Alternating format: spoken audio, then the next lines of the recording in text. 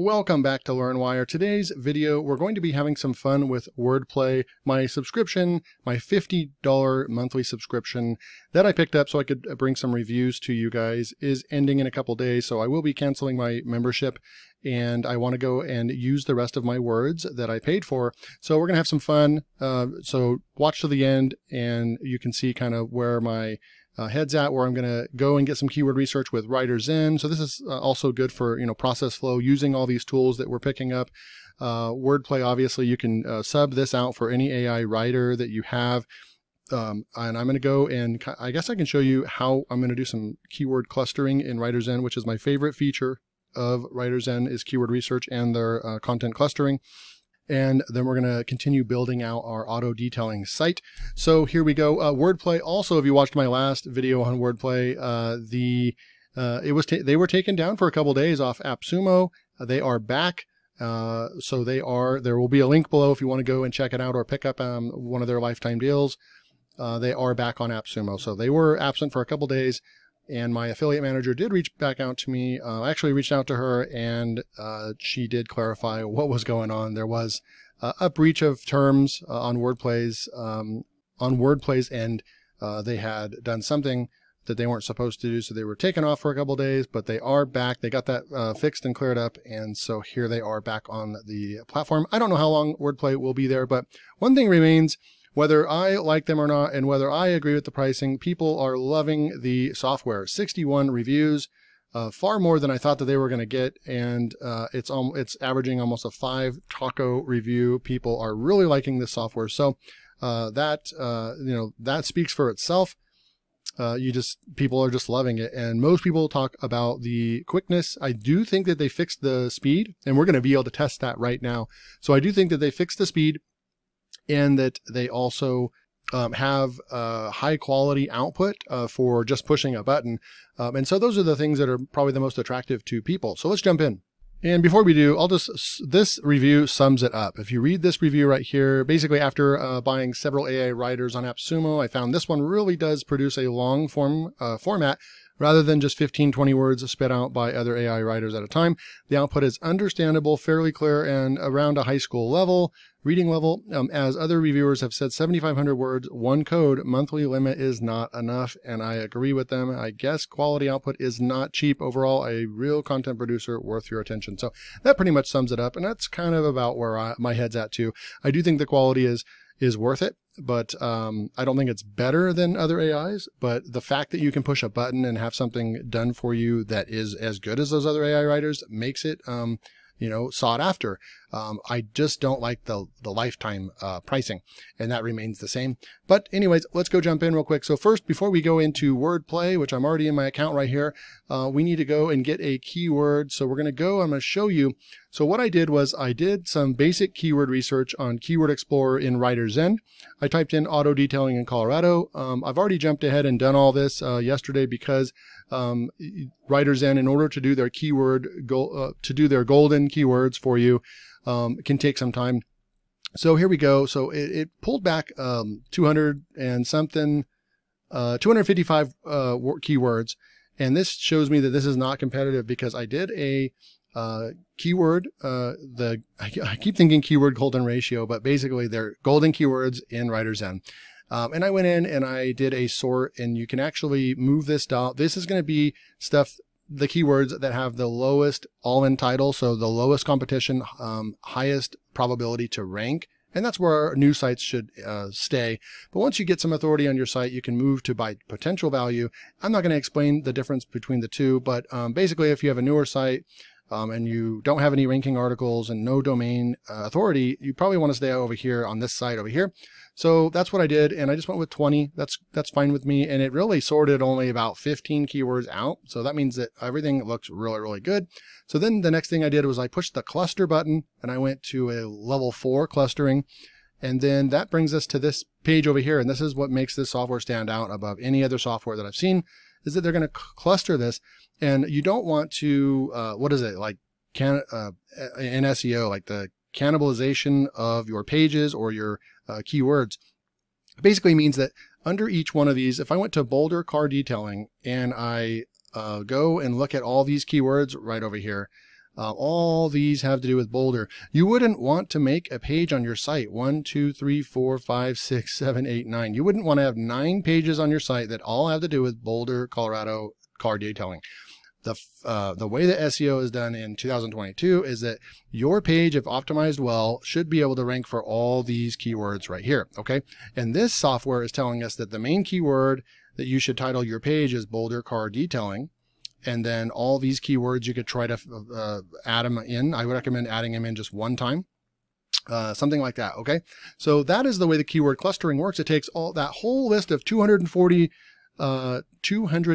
keywords, and it actually divides them all up into a really nice cluster. So you know that you're going to end up having about 40 pieces of content and not 240, if that makes sense. So that's why the keyword clustering really comes in handy. It's really, really good. So then what I did was I pushed the export. I exported that, right? And let me go pull that up real quick. Okay, so we've clustered our content, or our keywords in Writerzen, and then we've exported all those keywords that I just showed you. And now here's what the Excel file will look like. Let me zoom in real quick so you guys can see this. Okay, so we have our project name, the language, and the location, and the date, and then how many total keywords there were that we clustered. There's a cluster level. It basically kind of simplified way of explaining it is that how kind of strict do you want to get with how confident you want the cluster to be, and they go up to like level 7, I think, and the default is 3. So I just took it up to step level 4. And then clustered groups. So we have basically what this tells us right here. This number right here is basically you can look at that as basically 38 pieces of content is that we're going to need to create 38 pieces of content. And then if we really want to take this out, you could have a total of 81 pieces of content, because these right here are the ones that are not there. There wasn't a high confidence level, or there was no other keywords to cluster inside of them. So they just were kind of solo on their own, probably really small towns in Colorado. So those would be something that we would hit later, come back, and then we would already have our keyword research done, because look at all these right here. And I probably would maybe not go with Denver in here, but like Colorado Boulevard, car detailing Colorado Boulevard, that's extremely specific. Probably not a good keyword because it's on a street inside of Denver. But some of these, like Evergreen, Colorado, Woodland Park, those ones might be good, right? So we'll visit that one later. But here's where the clustering comes in and how cool this is. So we got the clustering, and you can see right over here, those right here, the 38 pieces of content that we need are right here. Look at column 1 right here, or column A. There's the 38 pieces of content that we need, right? Some of them at the bottom over here only have a couple keywords that we need to go after, right? Not as much of a cluster. And the ones that have a lot more keywords are probably more populated, highly more search volume on those keywords. And so forth. So it makes sense, right? One of the biggest ones is obviously going to be anything Denver, Fort Collins, Colorado Springs. I mean, look at Colorado Springs. It is huge. There's a ton. So that's why you get, like Colorado Springs is one of the biggest cities in Colorado. So that it's going to have a lot of different variations, but it still doesn't mean that you don't want to create 23 different pieces of content for Colorado Springs. And that's why that's what clustering is. So we know what we're probably going to title the page would be like this right here. And then you can go in and try to see where you can naturally fit these keywords in after the fact for more SEO. So that's, but this basically prevents you from having this giant keyword list and seeing all these search volumes and being like, oh, do I write an article on that? Do I write an article like that? What this tool is telling us is that we can write a comprehensive piece of content on car detailing in Colorado Springs. We can also include mobile auto detailing as a section in there, right? Some of these can be different sections and things like that, right? So that is where we're going to go and start plugging some of these into Wordplay. So right here, yep, car detailing in Colorado Springs, car detailing in Colorado Springs. So I'm going to make a list real quick. I'm going to pull up a notepad, and I'm actually going to grab some of these. Let's just do 20 for now. On this first test, we're going to grab the first 20. I'm going to copy those and put them into a notepad. And then I'm going to clean this up real quick. All right, so I've got this list cleaned up over here, and we've got 20 pieces of content, right? All different cities, and we're going to say copy, and we're going to come back in over here. Let's go into Wordplay now. So I'm going to go right into here. And one thing that you could do is you could take it one of the keywords, and you could actually go, let's see, I'm going to take the, let's say auto detailing Durango, for example. I'm going to say copy that. I'm going to go into Rank IQ real quick, and I want to see what Rank IQ says about this keyword. And this one's not going to be in the library, so I'm going to go ahead and just paste that one in and say run new report real quick, and we'll be back in just a sec. Perfect. Okay, so we're in auto detailing Durango. Rank IQ says we only need 176 words. So if we go with the 500 word or even 250 word, we're going to be good. You don't need a lot of content to rank for like local keywords like this that are very specific. And so here you go. That just gives us an idea that we don't need 2,000 words. You can't really talk 2,000 words about auto detailing in Durango, right? So really cool. Just wanted to get an idea of what we're looking at. We're going to go into Wordplay now. I'm going to say create content. And inside of here, what we're going to do is we're going to go into AI mode right here. We're going to take our 20 articles. I'm going to say control copy into Notepad. We're going to go, here are the article titles. Boom. And this is what is probably very attractive about this software. This is our articles. It's going to go out and create for us. I'm going to say that this is first 20, and I'll just copy that same right there. And then what we're going to do is just push submit. Boom. This will be a good, and it's going to say that we're going to use, okay, so one thing that I'm not liking about this is that it's not letting us select that we like 250 words or 50 words. And that is kind of, I wish that they had that feature earlier.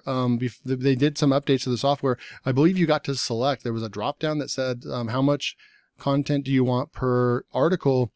And right now it looks like it's just going to create 1,000-word article for every one of these. I don't know how the software, we're going to see what it comes back with, but I don't know how you're going to be able to talk about some of this stuff for even 1,000 words worth. But we're going to see, this is testing. I'm using my words before canceling the subscription. One thing that Article Forge wins on is that you have a lot more things that you can control before you push the button. So it's going to use 20,000 words to create these 20 articles, even though we don't need as long of content. That's okay though. So we're going to say confirm, and we're going to see how long this actually takes.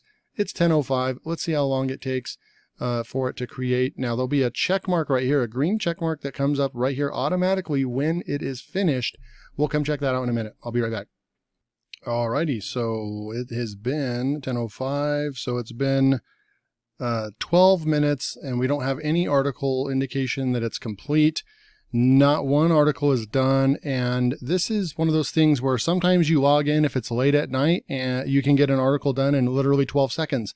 If you try to use Wordplay during the day, you're going to have to wait for your articles to complete. That's just something you're going to have to get used to. That's something that I don't like. I'm not willing to spend $400 on a lifetime subscription to a software that when I click a button and it doesn't work. So this is something that's very frustrating. I'm trying to do a video for you guys and I can't complete my video. I'm going to go ahead and have to push pause, and we'll see if I come back. I just wanted to show you the output of the articles. But actually what I'll do is I'll just come back over here for those of you. We did this same kind of exercise earlier with Arizona, and this is what a batch of articles looked like. So I did 17 articles right here for Arizona. I'm just going to push view, and you can see all these ones right here. So we'll just go and look at this, and this is what it's going to look like. It's pretty good content, car paint correction. It keeps talking about Scottsdale, Arizona. So it's actually optimized for that keyword. It's talking about stuff that's real close to There's Scottsdale again. We come down here, Scottsdale, Arizona again, and so forth, right? So it actually does a pretty good job. And that's why people are giving this a 5-star. They just really like the content. And come look at some of this stuff. Sedona, we got Sedona right there. Sedona in the H2 tag. And then let's see right here. You're definitely going to have some AI issues. You definitely want to read through, because right here now we're talking about the Kia Sedona, but this is actually a city that we're talking about. So we would definitely need to fix that. Let's go Lake Havasu right here. That's very specific. It didn't do a very big article, but Lake Havasu. Let's see if we have some more over here. Lake Havasu right there. And there you go. So decent on that. I'm going to come through here. Goodyear. We've got Goodyear in the title. Now 5 reviews of mobile. So I would change that title. There's Goodyear, like right here. So as you can see, it does a pretty good job with creating content very quickly for you. Surprise there. Sometimes it does really well. So some of those articles weren't the greatest, but most of the time it's pretty good. Auto detailing services, Surprise, Arizona. You've got Surprise, Arizona right there. Surprise, Arizona right there. Surprise, Arizona again. So it's going to be very SEO optimized, and it goes through and talks about mobile detailing, which is pretty popular in most of these with most of these keywords, and so forth. Crystal Clear Detail is a specific company in Surprise, Arizona. So does a pretty good job. Just wanted to show you guys that because I'm not able to see the articles. They're still not done after 15 minutes right now. This might take an hour or more, and I'm not going to wait. So that's what I'm doing right now. I just used 20,000 words, and I don't think I have much more words to use in Wordplay. This could be my last video showing you guys Wordplay. You guys can go and pick it up. It's still available, and it does have good reviews and such. If you need a software where you can just one click push a button, then I would do something like this, especially if you're going to do batch. It seems like you're in a queue. So even if I did one article right there, it probably wouldn't be done right now because that's the way it worked before. You're in a queue, and that means that there's a lot of people that are using this system right now.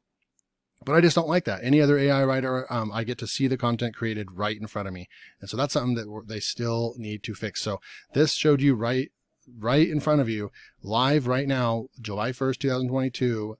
They do not have their speed fixed. It can be very frustrating. But if it's something that you guys are looking for, go ahead and go check it out. I'll see you guys in the next video.